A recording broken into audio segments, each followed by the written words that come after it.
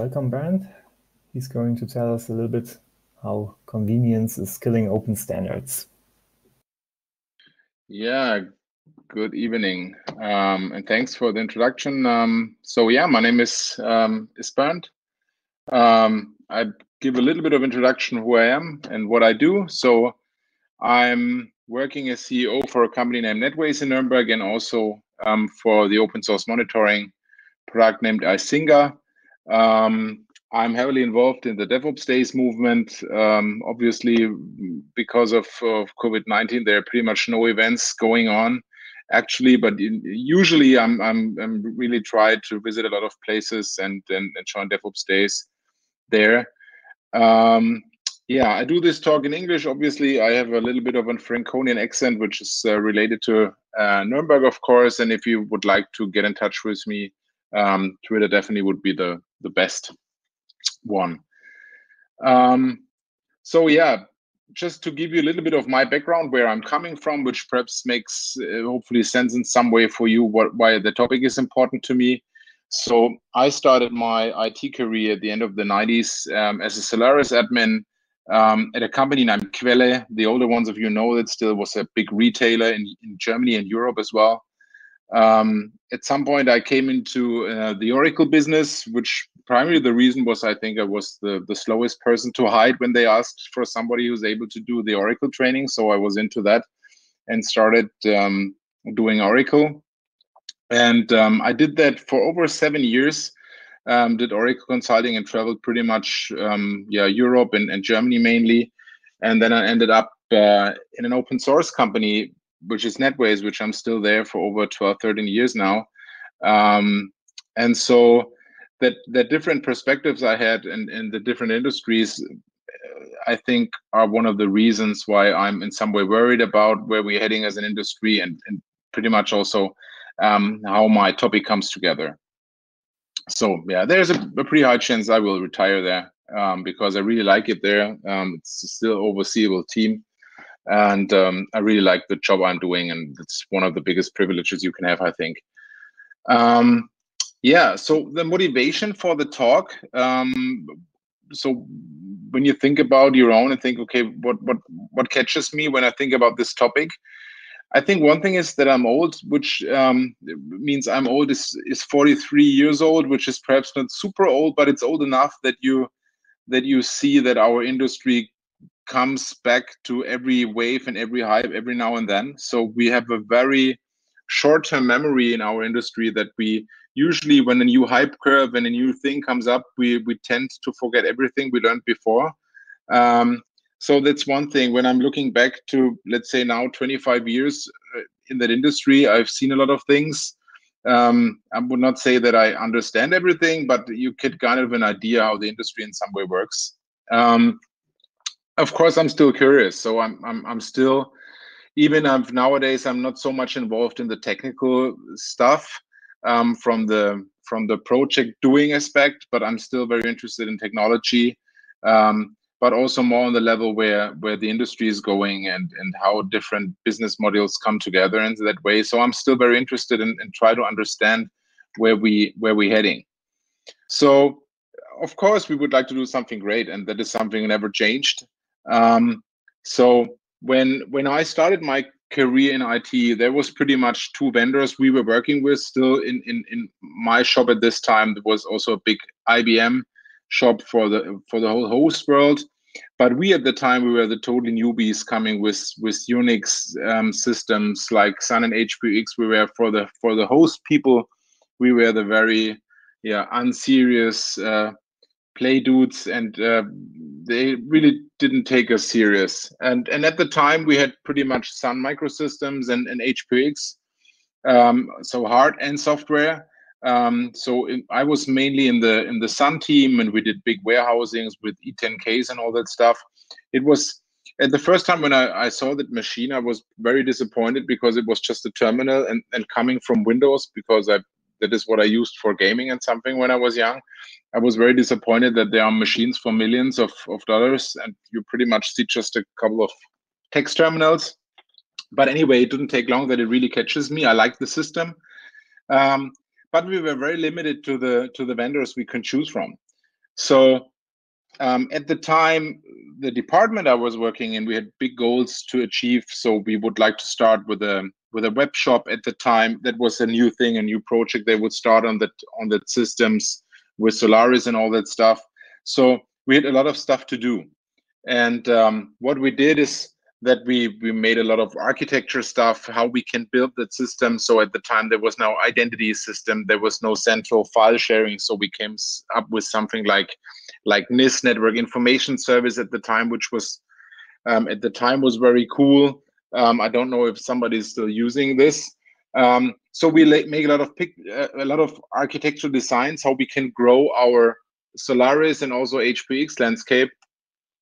But the promises which were made by the vendors we had, and that was one of the problems, that we had a very limited software pool which we can choose from. So every time we said we need a web server, or we need a database server, or we need some, I don't know, proxy or whatever architecture we tried to play out, every time I remember we were in a meeting with usually somebody from Oracle, or sometimes from Sun Microsystems, or any like software vendor at the time, and that it was always the same thing, like, yeah, of course we have some software, so we have some whatever suite which you can use. And at the beginning we were very happy with it. That's fantastic, we have something to achieve, and there's a software. But even when we hoped so, this is where we ended up. So going back 2 slides, so we planned it this way. It takes a little bit into the stream until the picture comes up. So we want to do it this way, but with the tools and the solutions they promised us, we usually ended up like in a total nightmare, that the software didn't work, and we had to install some patches and worked around that stuff a lot to get it working. So it was really frustrating in some way, because every time the supposed improvements made it worse. So every time when we get a new version of something, because of course we had to wait for it because it was not open source in some way, so the companies promised something, every time it was really worse. And I don't know if you are speaking German, you know that of course Verschlimmbesserung. That was the typical thing where we ended up. So every time we tried to improve it, it was even more horrible afterwards. So it was super frustrating at some point, because we were very limited. We had a very controlled hardware stack, but I have to say the hardware itself didn't make any problems. And also the operating system was not a big deal, because it was still the POSIX standard, and there was some kind of freedom, but that there was pretty much no software we could use. And this was so closed, and we had no impact, and we couldn't see it, and was intransparent. It was very frustrating. So one of the things at the time came up and was almost there, was that in somewhere there were standards made it possible to achieve more. And one thing is the POSIX standard, which was at the time, and all the Unix systems over there in POSIX is defined, for example, that you have an NVI in place, that you have SED, or all these basic tools and fundamentally APIs of the operating system were defined in the POSIX standards. And it made it possible in some way to interchange and open something which was new to us, because it brought a change. Because what for us POSIX open up, that the GNU tools come in place. And the GNU tools at some point were, for me at the time, and also for my colleagues, the first thing where we can use tools which were open source, so we can have a look on the source code. It was done by somebody else, and even the feedback loop was way more faster in that community than we had with our $1 million software vendors. So that was super exciting, that we get way more options to choose to build our platform. Also, Linux started at the time. So Linux started pretty close to where the company was in Fürth in Bavaria. And the older ones, if you remember, these big boxes with a lot of CDs. And I remember when our colleague at the time started with Linux, and he pretty much spent weeks compiling the kernel and including the right modules, and we pretty much treat him the same way like the host dudes treated us. And we're saying, this is really not a serious system, you will never make it to production. We ended up at the time that the procured Solaris system we bought to run the web shop it was pretty much running CT at home and listening to space for any other thing. And the production web server was running on a Linux box under his desk. So this is where we ended up. And this was also the way when I came into the Linux business in some way. So it was fantastic because if you remember that the old Linux CDs, you had so many tools, it was so option. So it was really mind blowing how much stuff you can do. And you had communities. So the first time for me at the time, you had the feeling that there's more than just a limited vendor offering. So there are other people fighting the same problems and try to find the best solution for them. And it was also big diversity. It was just fantastic. So we were really motivated. I can remember that even in our team at the time, more and more Linux come into it. And we were also allowed to use more open source tools in some way. Was really fantastic. So time flies. A lot happened in the time. So open source is, of course, more than ever.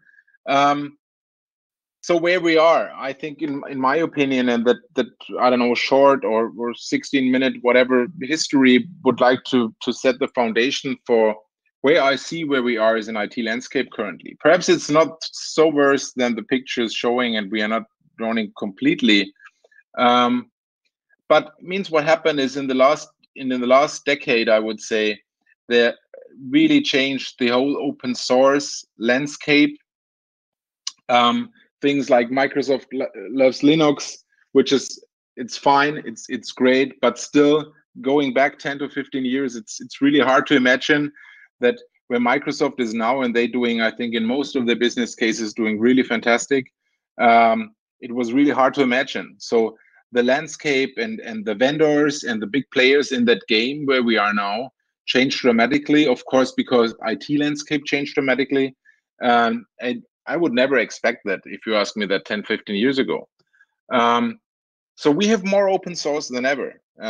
If it is on GitHub or GitLab or wherever your favorite system, we have a lot of open source. So open source is produced on a day-to-day basis. You can pretty much get information about anything, a lot of communities.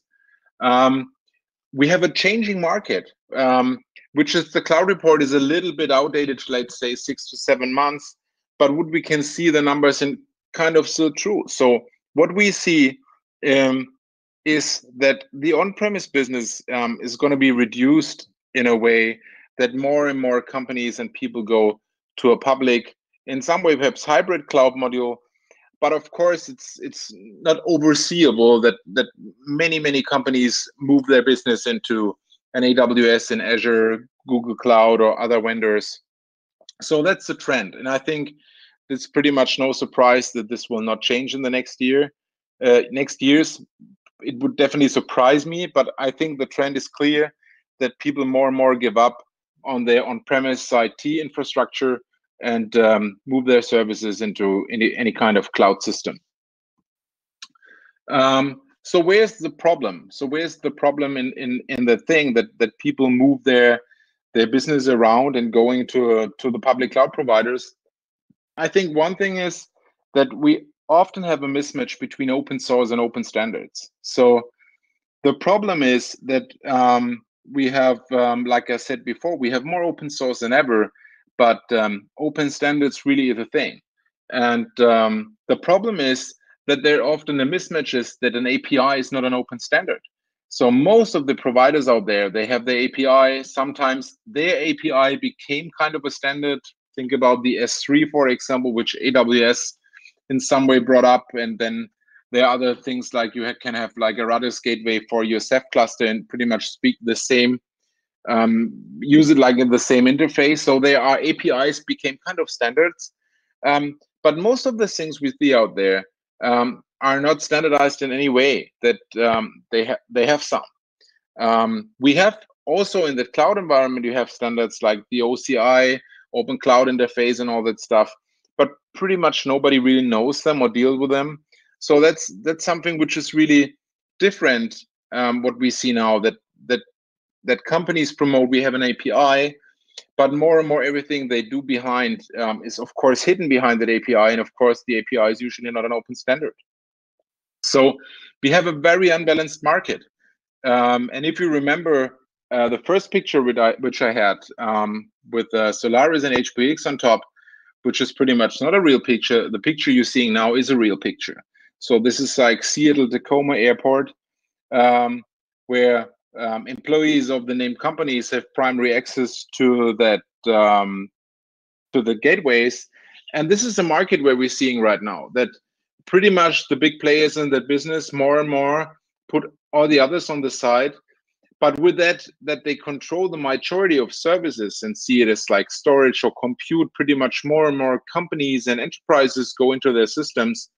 They also control more and more of the internet, because they own the highway, right? If you drive on their streets, they control who is first and who's last, and that worries me a little bit, that we have a very unbalanced market. And this is just to explain it in more detail.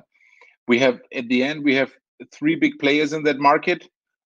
Azure was doing way better in the last years from the growth rate like AWS was, which I don't know the reasons. I assume that Microsoft still has the way more better connections into enterprises from the sales perspectives, but they were able to grow massively. Then we have Google. Then, of course, we have some others, IBM, and we have Alibaba, which is perhaps regional, limited, of course. But we see that pretty much we end up like 70–80% of the public cloud will be in the hand of three companies, which is in some way honestly worries me, because yeah, again, we have no standards. They have it, they have the API, they own it, they control it, and I think that's not a good thing. One thing is, and this is something we can see, because there is no real open standard, tools like Terraform, for instance, that's one of the reasons why they are so successful. Because Terraform, if you don't know it, Terraform is kind of a declarative way to describe your IT infrastructure, and then you can run it against multiple cloud providers, or even like your local OpenStack or VMware. So Terraform is the most popular config management tool out there, because it gives people a way to abstract their non-standardized cloud API in a way that they can describe it with the HashiCorp language. And I think that's one of the reasons, because we don't have real open standard, and we have to decide on one thing, and there's a lot of articles and blog posts and books about it. What is the right decision? If you go all in and say we go with AWS or we go with Google Cloud, and we try to keep out that multi-cloud layer, which is, of course, it's perhaps more work, because also like a Terraform environment cannot go from AWS to Google Cloud without modifying it. So we have to take care of multiple vendors. So it's a tough question. If your strategy is cloud in, if you do it, if you really have a multi-vendor strategy, and a lot of people just skip it and say we go all in with one vendor because it's simpler. We don't have to take care about the other specific requirements and limitations, and it's just easier for us. But the impact on open source, in my opinion, is really big. Because one thing is that what happens is that the cloud providers we see take more and more open source out of that ecosystem. Some of them give money back, like Google does, for instance. If you buy an Elastic stack at Google, they have like a back contract with Elastic to give them money, and you can open up a ticket in it, a single interface, whatever it is. But they try to work together with the producing industry, and there are other companies who don't. So they take out the open source software, sometimes modified, sometimes not, make their business on top of it, but not contributing back, which is a big problem, because it ends up in fear and protection. Because what other open source companies do, and this is something we see right now, like Redis did it, they try to protect their property. Because for a lot of open source companies, I would say the 90% plus, the typical business model is usually having an open source, like open core, whatever you name it, but it's pretty much the same, that it's some things you can buy when you give them money. Like we have some enterprise feature or some clustering, and you give them extra money, then you get enterprise, you get support. And this is how an open source company can make money, because they have pay their people. But for an open source company, that changes dramatically if like an Amazon take and we keep that example with Redis, for instance, take that open source software and sell it. There's no revenue stream back to the producers of that software, and that's a problem. And so Redis, for example, came up with new licenses and said, okay, we have a license that you use it in a SaaS environment, you cannot use specific modules. So they did it modifying the licenses. With, I also think it's not a good idea that we come up with more and more licenses, because if you ever have to deal with open source licensing, it's complicated enough. So we don't need more going into that business. So I think that's a bad situation, and that's some market situation also we see currently, that more and more companies don't know how to move forward with this. The new licenses, yeah, I said it already. So in some way, one concern I have is that open source and open standards in some way need support.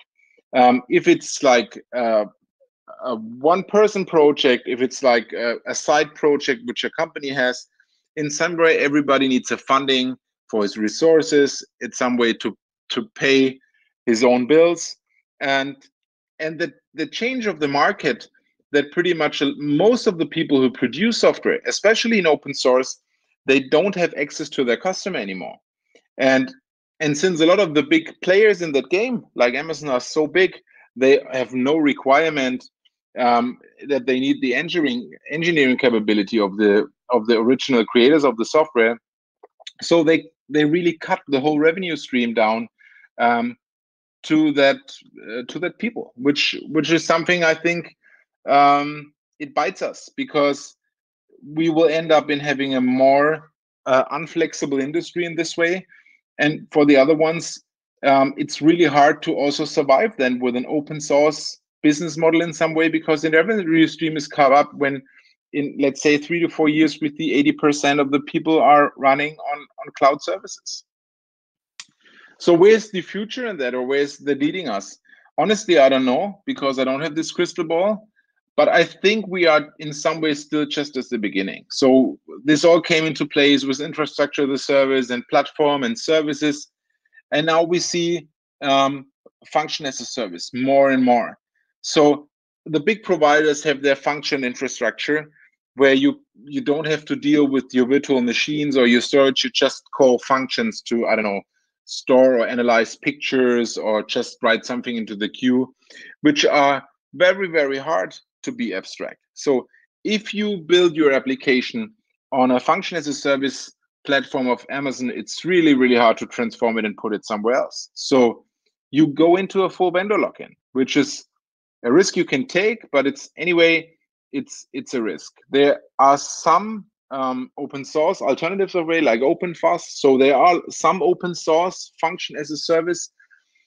But what I see, a lot of big industries and enterprises go more and more in a way that they use public available function as a service at one of these providers, and also committing to a full login to their platform, which is, I'm always wondering, because I was one of the big things when it was about like procurement, what platform are we choosing, how we move forward with IT architecture. One of the big things was like, how can we prevent vendor lock-in? That was always a big thing. So how can we stay flexible as a company? How, if we don't like to work with them anymore, or they don't like to work with us anymore? So what are our changes to do something else? That was always, we were always worried about the thing. And I'm still am. So every day, if we are in a position where we have to decide for something and how we move forward, I always try to think about, if that doesn't work, what can I do? Where are my alternatives?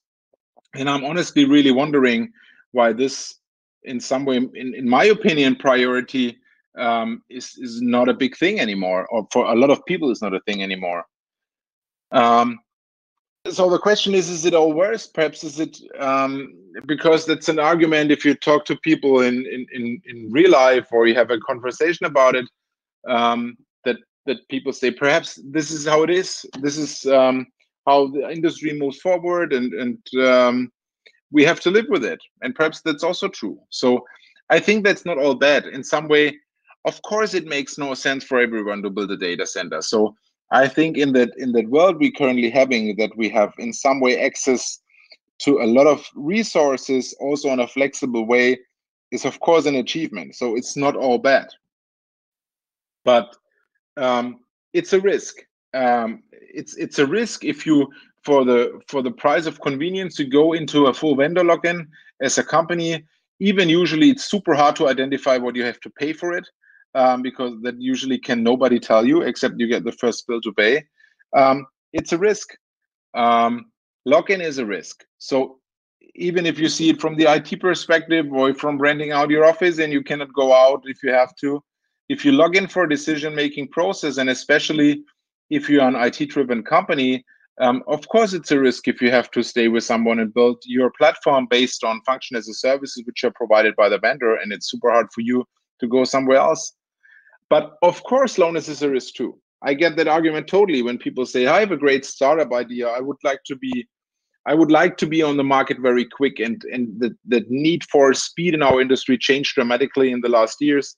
I totally get it that people cannot wait like for a year and build the engineering team and buy their own, rent their own colo space and build their IT stuff. They will use like whatever favorite open source, not open source, public cloud system they can use and get and start with the application. So of course it's like a thing you have to think about what is important for your business. What we see also is that the cost thing is really something where people take care most. So that's the number one priority. And this is crazy how many companies build their whole business model around how to save cloud costs. That's really crazy, because people figure out that, of course, resources you use on an everyday basis, especially if you're not able to scale them up or down, going to be crazy expensive. No wonder, because these other enterprises need to run machines as well. And another thing which comes up, and this is something we see in some areas, but not so much still, that I'm a little bit wondered, that the whole market is controlled by 3 to 4 big vendors. We have an oligopoly which happens there. So take another example. When we talk about an insulin, which is perhaps, it's a little bit far away as an example to IT resources. But the thing is, in 2006, a dose of insulin cost about $67, roundabout. There are different vendors and different companies. In 2019, it was about $285. Even the production of insulin itself got to be cheaper and cheaper over the years. But the problem is that there are only 3 to 4 vendors who are selling insulin, and they totally control the market. And even perhaps you cannot compare the dose of insulin price to cloud resource offering right now. But imagine the world will end up in having 3 to 4 vendors where you are able to buy IT resources and also get in some way, and I think this is something we will see in the next years, they will control the access to that highway, the access to the highway, to the internet, which was still right now controlled decentralized, will be more and more limited with their own protocols and own stuff.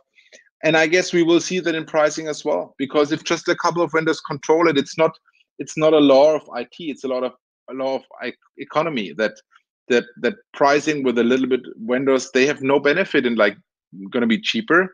I think this is interesting. The future will show if I'm right, I'm wrong with that example. But anyway, I can do it. And there's another example like Nestle, which is very popular. I don't know if popular is the right word for it, like buying water resources all over the world and pumping out waters like crazy and then selling it to a crazy amount of price, selling people back. So because they control pretty much of the market, it's totally up to them to create pricing structure. And that's just like 2 examples. Water is a good example. And if you see now, water is a fundamentally problem we see now around the world, that people don't have access to water.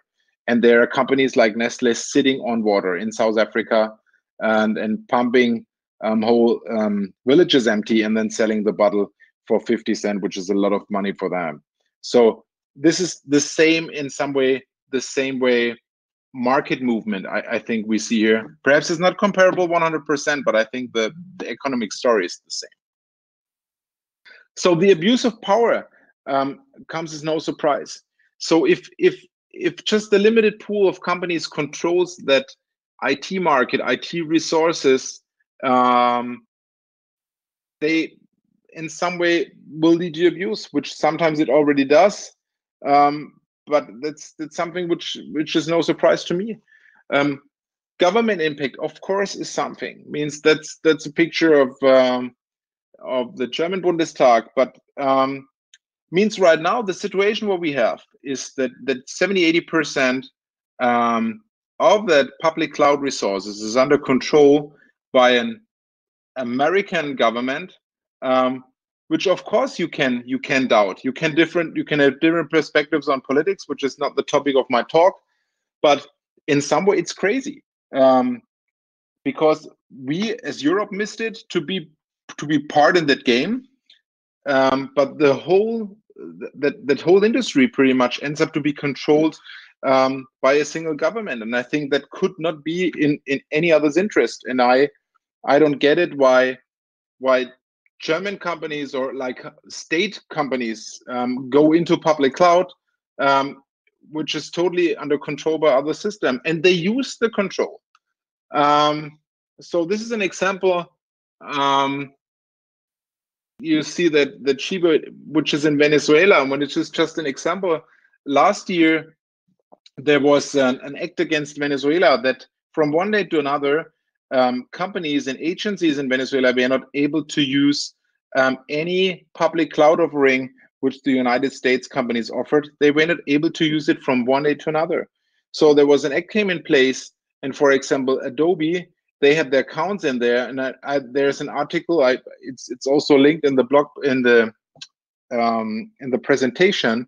From one day to another, they were not able to access the documents because by that act they were not allowed to grant any company in Venezuela access to the data. And in my opinion, that's totally nuts. But this is a situation where we are right now. So what can you do, or what is perhaps my point in this? I think perhaps it makes sense to not follow every hype. And I'm not saying that public cloud is a hype, because it's definitely more than this, because it's a change of our industry. But it perhaps always makes sense to think about, is it really something what we need? Is it really something we should go all in with? There was a tweet by Kelsey Hightower a couple of months ago already, when he said monoliths are the future. Means Kelsey, for example, is one of them who promoted a lot of that microservice architecture. And there are tons of articles out there, like Uber or big enterprises. They pretty much cut their whole applications into pieces and have like hundreds or thousands of microservices, and that totally went pretty much out of control. And now they try to gain control back in building more monolithic systems again. So, and that's something of the IT industry we had, that every now and then that we go everything to big machines, then smaller machines, and that's the landscape will always change. And sometimes if you have the feeling that you miss a hype train, you figure out that the next train is still coming and is on the way. So cost control is the thing, especially because in the cloud, it's so important that people worry about their costs. I don't get it why so many people don't really have a good control about their costs when they run on premise, which is interesting because I know a couple of enterprises who doing public cloud migration, and for some wonder they figured out that it's crazy expensive, and then they put other consultancies in place or any cloud cost control company to help them to reduce cloud costs. And I'm wondering why they were not able to do that before, and perhaps they have an idea about their own costs, why these interest and sense for cost of resources is something which is not coming into place if you run on premise or your own infrastructure. So be reasonable. I think absolutely in a lot of perspective, the solutions available on the market make sense for people, especially when I'm saying you're a startup company, you have an idea, would like to start. Of course, you go with a software as a service offering. You go with any public cloud and try to be on the market as soon as possible, because the market will not wait for you. That makes total sense. But does it really make sense to put your whole IT you have, which is wherever, if it's like a provider somewhere or your own data center, especially if you have a base performance you have to deliver. So you don't have like a deployment system where you have to spin up 300 machines and shut them down 5 minutes later. So just the basic thing you have to do, which is usually surprisingly cheaper. So what makes sense? So why don't people look for a mix and say, where does it make sense to be flexible, for example, in a built environment, because also then a vendor lock-in is not so programmatically, so you can go somewhere else. I think another thing we should take care of, that interoperability is really an important thing. That we demand from the vendors we have, the companies your enterprises buy services from, that we demand a good way to interact and combine multiple services and solutions together. Because then you as a customer have a chance to go from one provider to another, from one solution to another, from one database to another, if you have the chance to work with open data.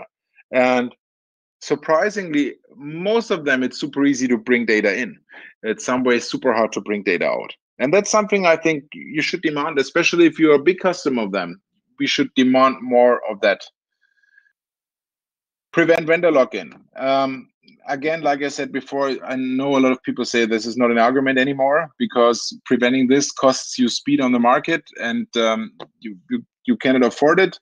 I think it's still an argument, perhaps not for everyone, but definitely I would like to bring it up because for me it is.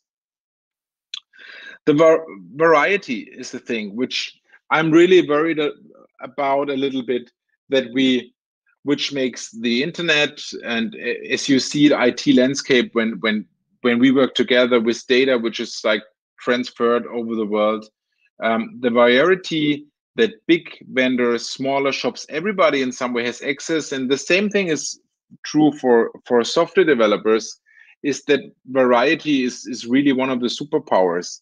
We won with open standards, we won with a lot of open source, and with everyone having a fair access to the data highway and having a fair access to that resources. And I think this is something we have to take care of,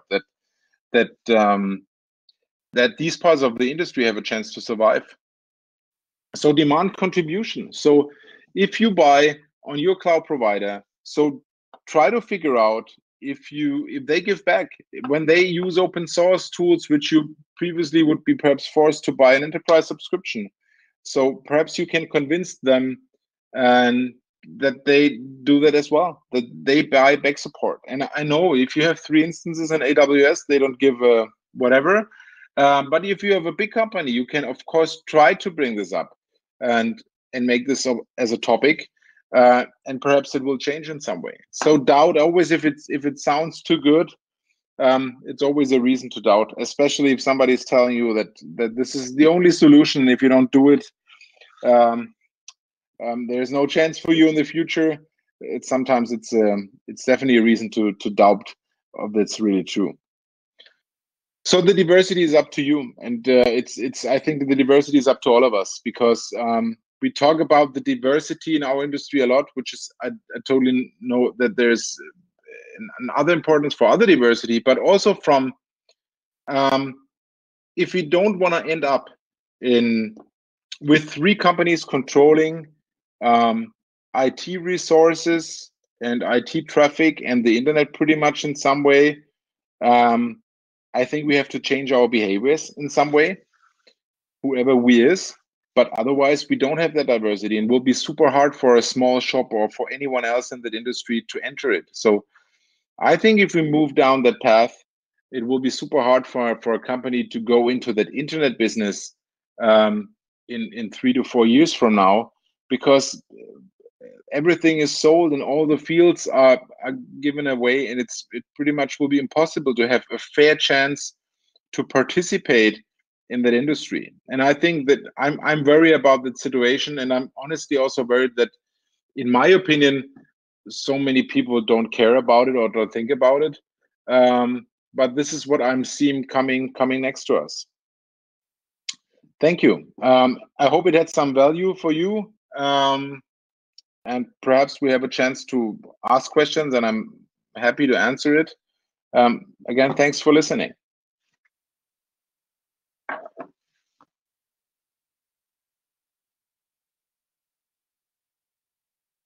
Right, thank you very much. Are there any questions?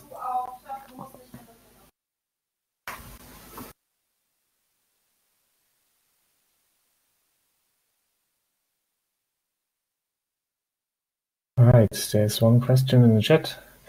Which percentage of the costs of a typical company is server costs? In other words, to what extent is it costs or getting products to market quickly that drives the move to third-party clouds? Oh, that's a good question. So one thing is, in my opinion, one big differentiation is, of course, if you make your money with IT only, or if IT is your business.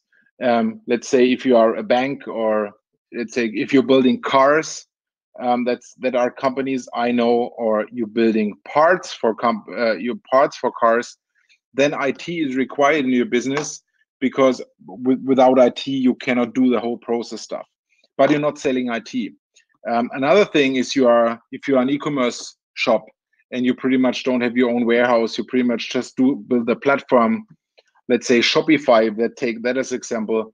For them, the percentage of the server or infrastructure IT costs, let's take like development out of it, has a way other impact. So I think it's a big difference between being a producing company of whatever technology or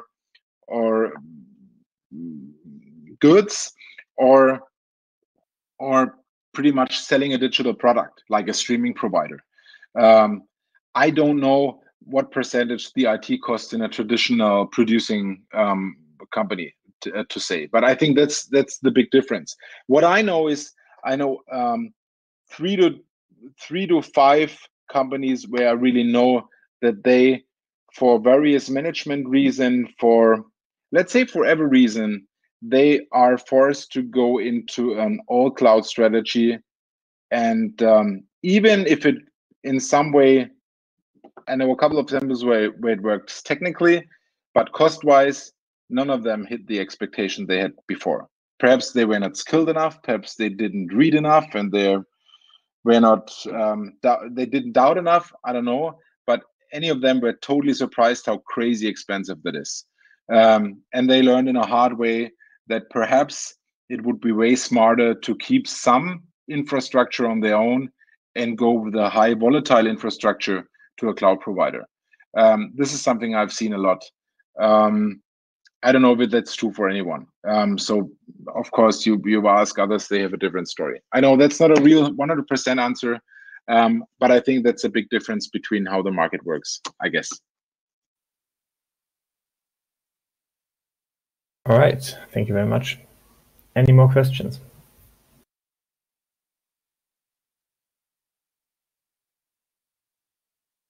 I'll give people a few seconds to type. No problem.